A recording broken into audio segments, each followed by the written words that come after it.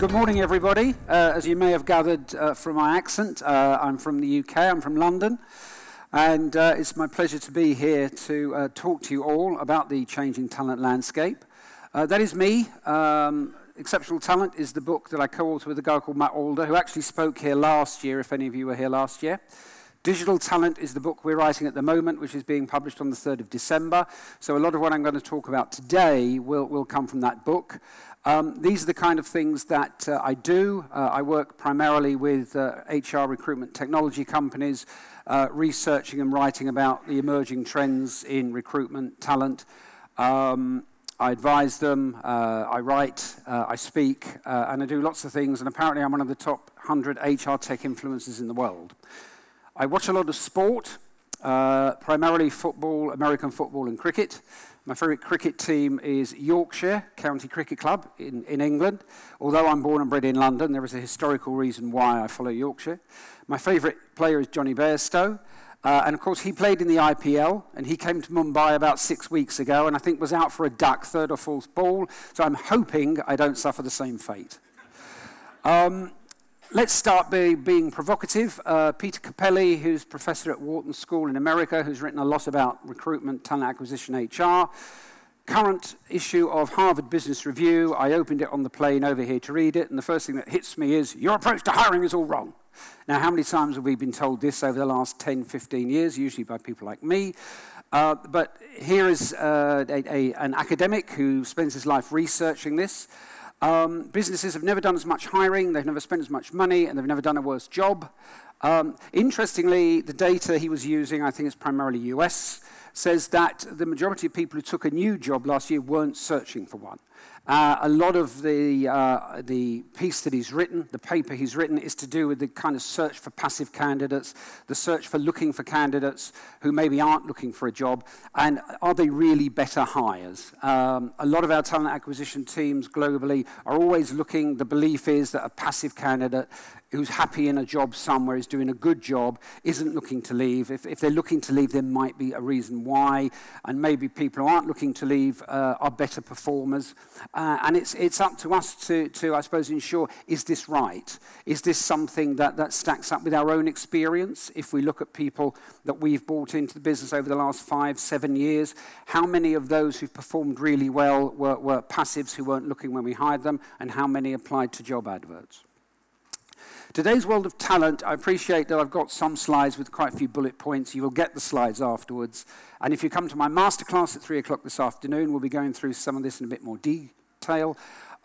Today's world of talent, there's a number of challenges. Digital transformation, digital skills, what are they? What are the future skills? Job seekers are much more informed. There is another UK keynote speaker, Bill Borman, who will be speaking to you later this afternoon, and he will have a lot of data on this. But basically, job seekers do a lot more research into you, your business, what it's like to work there. Talent management approaches are changing. Most people who work in HR are changing the way they do performance management. They're looking to move people around the business a lot more than they were before. Internal mobility. Onboarding, particularly early onboarding, is a key challenge for us. Onboarding sometimes doesn't work, and whenever I've interviewed businesses who say they struggle to get it right, they say it's because it kind of falls between two stools. It's kind of recruitment are doing the hiring process, HR take over at some stage, and there's this great big gap in between.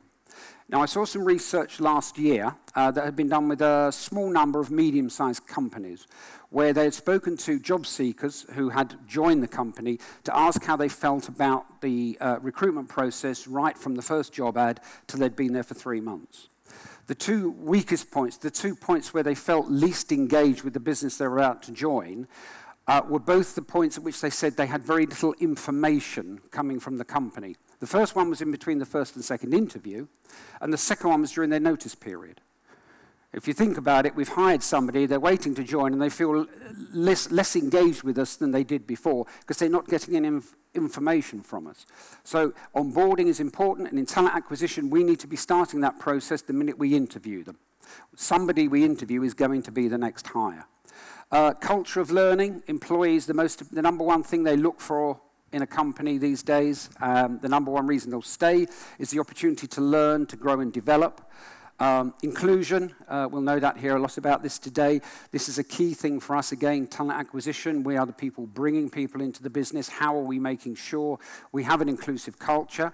Well-being, meaning, purpose. These are all things that we are looking at within the business. These are all things that we are talking to people about that maybe we weren't a few years ago. Have we changed the way we approach these things? Are we making sure our own recruiters are kind of enjoying their work? They feel there's meaning, purpose in their work. Their well-being is looked after. They're not being had undue pressure put on them. Distributed nature of work, I'll speak about in a moment. The way work is done is different, and we sometimes don't have an overview over what is going on. And automation. Automation is there. Esther has mentioned it before. What are we automating, and how are we using that automation? To quote my friend Bill, because I don't think he'll be saying it this afternoon, if you automated 80% of a recruiter's time, what would you do with that 80%? Now, one thing you can do is just get rid of 80% of your recruitment team and say, we've saved money, there's the ROI on automation. But you could give that person back 80% of their time to do much more value-added things to transform your TA team. Digital transformation you can't escape from. Here's just a selection of headlines on any given week from business magazines. Every sector, every industry, wherever you are, every size of organization is facing this. And it's happening. Deloitte's 2017, 51% of companies are in the process of redesigning. 18 months later, 94% of executives say it's a top priority. The noise is growing, the chatter is growing. Digital transformation is something that is happening. I've used a definition from Tom Goodwin, who's the author of a book called Digital Darwinism. And he points out there, in fact, he's the person who first wrote the tweet about Uber is the world's largest transportation company but has no cars, Airbnb. And that was just a think piece. He put it out there on LinkedIn, I think, as a kind of, this is what I'm thinking, what does everybody else think? But obviously a lot of people have taken that tweet and used it as a kind of their own. But the point he makes is that digital transformation doesn't mean that everything we've done before is wrong and we've got to change it. It's more a mindset of, if we were starting the business today, how would we start it? What would be our business model? What would be our operating model? And how can we transform to that? But the problem with digital, quite often, if I talk to people about it, they say, we've heard all this before. Millennium bug was the same thing. Planes were going to fall out the sky. The world was going to end. And guess what? Nothing happened. Well, the reason nothing happened was a lot of work was put into it. But with the millennium bug, we had a fixed time. We knew what the deadline was. Everybody faced the same problem, and so people collaborated. We had the skills in place to be able to do that. Digital transformation is different. The pace of change is fast. There is no end date. It is agile. It is continuous. It changes all the time. We don't have the skills in-house. People aren't collaborating because they're in competition with each other, and we need cultures of innovation, experimentation, and organization. We don't tend to have them. How work gets done now is like this. This is a chart of interaction points within a large organization. Somebody in your team who's working on a project might well have 4, 5, 6 different reference points they're interacting with. Their manager might not be on the team. Their manager might not actually know how they're performing. They might be working cross-team, cross-division, cross-function, cross-country, and you don't know. It's not a nice, strict, hierarchical thing. You can't. Somebody doesn't report there. And it's easy to lose sight of what people are doing within the organization and what parts of the organization need what skills.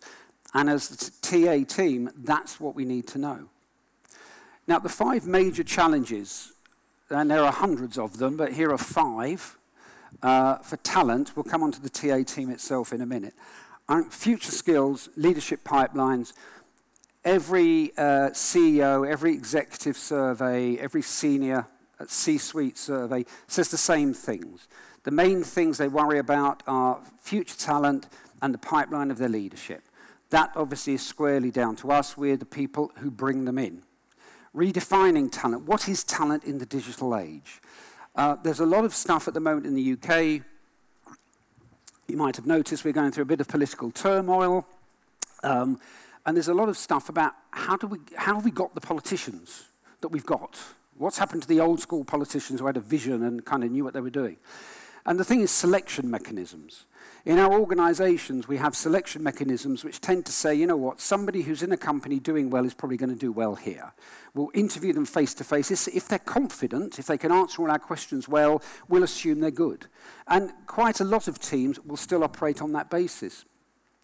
Yet, what does talent mean? In the digital world, it's not necessarily somebody who seems very competent at something they were doing last year. It's somebody who's going to embrace what they might be doing next year. And how do we assess that? We'll come on to that in a moment. Retention and onboarding, it's harder to retain people. And maybe that's not such a bad thing. Organizations might begin to accept that you know, people will, you know, it's the relationship with an individual they're retaining as opposed to the person themselves. People might move around an organization, they might leave, they might come back. We need to think about what retention means for the organization. Onboarding is a hugely significant issue because we need people who can be productive quite quickly. And the way that this happens is very different now. It's not a case of bringing somebody in after 3 months, you assess them. People nowadays, they're much better informed. When they join, they want to know everything they're going to be doing, exactly how they're going to be doing it, who with. They want to hit the ground running. They're more informed. They will be checking you out. Not necessarily the point they apply. Again, Bill has a lot of data on this afternoon. Certainly the research that I've been involved with 14,000 job seekers showed that they will be checking out as much as possible what you're like to work for, what kind of company you are, what people say about you online. Not so much what you say about yourself, it's what other people say. They'll check review sites, Glassdoor obviously in the US and Europe, but there are many others. They will do Google searches on you. They will look at things like I used to work at and put the name of your company in, and they can find people on their personal blogs, write personal blogs about their hobbies, photography. And we'll say, you know, when I used to work at so-and-so, I didn't do much photography because we had a lot of deadlines. Somebody might, a throwaway comment on a personal blog you might never have seen from an employee who left you a couple of years ago, and somebody will look at that and say, hard work, deadlines, you don't get much time to yourself. It's people that will make decisions. And changing attitudes to work, the way we look at work, the way people entering the workforce, and it's not an age thing, I'll come to that in a moment, is slightly different. And what people want out of a career is slightly different. A lot of that is socioeconomic trends globally. People entering the workforce today will have different priorities to people 30, 40 years ago, not because they're young now, but because the socioeconomic financial pressures on them and options are not the same that they were 30, 40 years ago. Internal mobility is important. Some people might overplay it. But I think it's crucially important that a lot of the time talent is within the organization, but it's in silos. We don't necessarily see that the person we're searching for out there is actually already in the organization, in a different team, in a different division, doing something different, but they have the skill set we need. So a lot of organizations are trying to embrace this. There's a lot of research out there that says your best hire for a team will be somebody who's already in the business. That's up to you to decide, but we don't, in the talent acquisition team, we don't often look at who is in the business already. That is probably because a lot of managers who are rewarded for having high-performing teams tend to hoard their best people. They tend to hoard talent as opposed to produce it. So they don't want their people to move to another team in the organization or another division, so they tend to kind of not let that person be as visible within the organization. So we need to reward managers to produce talent for the whole organization and not just for their own teams. And it's not forget the millennial stuff. It's a mindset. It's not a date of birth. These are 3 quotes. In fact, the final quote is from Pew Research Group in the US. In their 2010 report that launched the whole me generation, millennials are different, they're going to change the way you look at everything. They actually said in that report that they are aware that there are as many differences in attitudes, values, behaviors, and lifestyles within a generation as they are between them. The top one is from Dr. Emma Parry, Cranfield Business School in the UK. They did a long piece of research trying to find any relationship between kind of age and attitudes to work. And they found that is a general evolution shaped by a lot of external factors, no specific factor. So Please don't organise your TA function around the fact we need people who are leaving college now, therefore we've got to do completely different, crazy, wacky things because they're millennials. They're Gen Z and they're going to want these things. The important thing, what we have historically called soft skills, but in the UK, thanks to a piece recently in the Financial Times, we're calling them robot-proof skills now. Primarily soft skills means they're a bit soft. Oh, who cares really? Empathy, communication, feedback. Oh, they're a bit, yeah, they're often, they're cast almost as feminine skills. You know, women are very good at those things. And this is wrong, because these are the skills everybody needs. In the future world of work, these are the skills people need. These are things robots, chatbots, algorithms won't be able to do. And this is what we need, and that's why we need to find ways to assess these. I'm being given a time thing, so I might speak a bit quicker now. And the problem we have is that the traditional interview, this is data from LinkedIn that they published in their Global Recruiting Trends at the end of last year.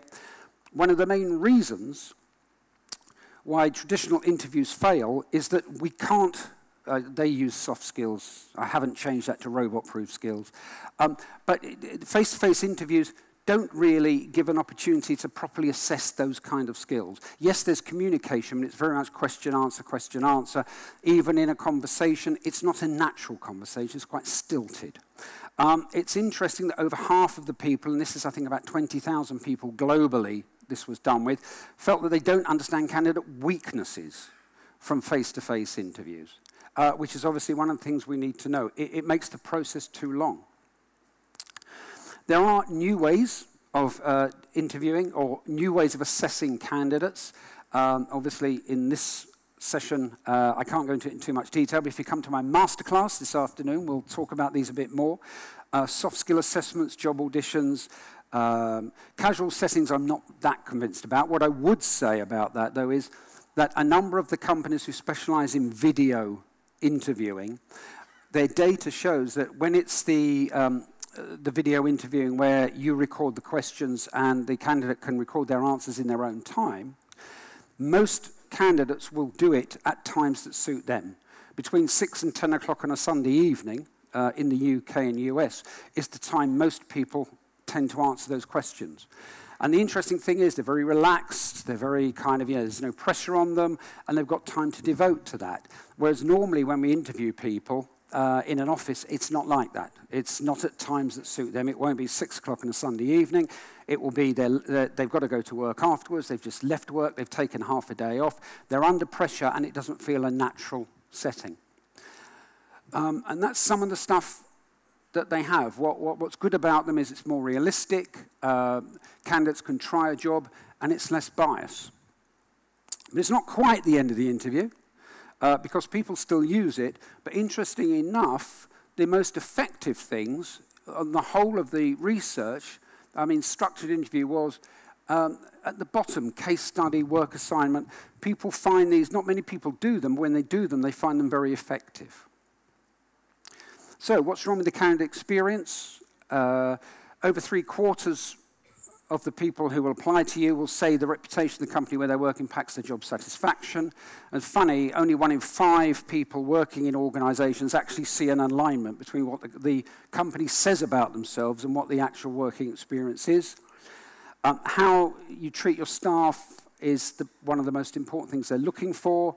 Over half of people abandon applications if it's too long. 5 to 10 minutes is the most length of time they expect on an application.